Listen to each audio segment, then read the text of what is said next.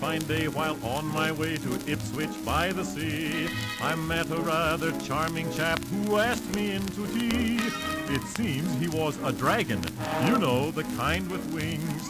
Teeth and nails and claws and scales and all those dragon-like details. I admit I jumped a bit when he began to sing.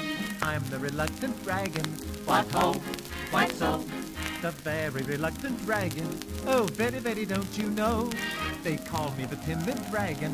What rot, he's not. I just won't fight, I'd rather play. I know I shan't get hurt that way. Here we go gathering nuts in May. Whoops, he's reluctant.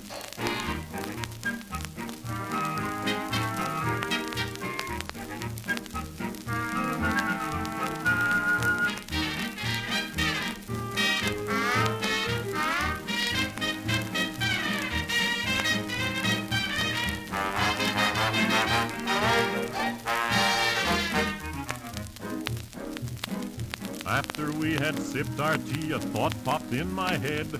A dragon here? By Jove, that's queer. He really should be dead. I said, I say, look here, I said, aren't you a bit extinct? Then the blighter gave a cry and heaved his bosom with a sigh. Wiped the teardrop from his eye, then blushed and coyly winked. I'm the reluctant dragon. What ho, quite so. The very reluctant dragon. Oh, very, very, don't you know? They call me the timid dragon. What rot, he's not. When others fight, I run away. It's just because I'm built that way. For I'm to be queen of the May today. Whoops, he's reluctant.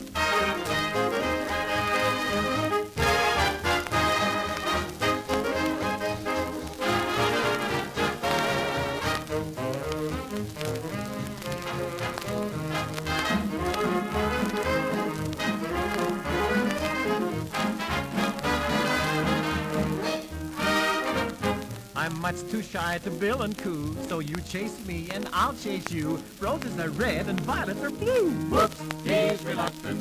I just won't fight, I'd rather play. I know I shan't get hurt that way. Here we go gathering nuts in May. Whoops, he's reluctant.